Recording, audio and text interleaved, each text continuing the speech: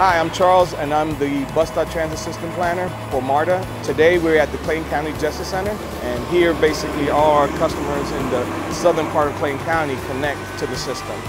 This area used to be simple bus stop, just a MARTA pole with a sign. And today, as you can see, we have done this quick build to provide a better environment for our customer, a better transit experience for our customers to be able to transfer, and also provide seating and covering with our bus shelters. So this is our first transit hub in the MARTA system, one of many. And we did a quick build in order to fast track the service that we are providing now. And this quick build is going to be followed by a permanent comprehensive build in the future. As you can see today, we have added a Breeze vending machine.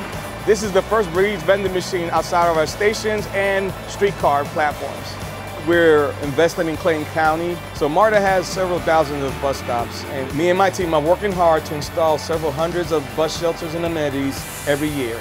This is one of many new shelters we have installed in Clayton County, and a lot of times we have to add our concrete pads, make sure that our stop is ADA compliant.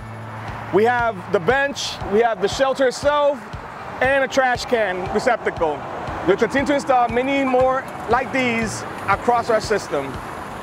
You know, I enjoy my job for the simple fact that I'm able to provide a better experience for our customers, whether it's just a simple bus stop to an amenity, and anything that makes their experience better. It brings definitely a sense of joy for me.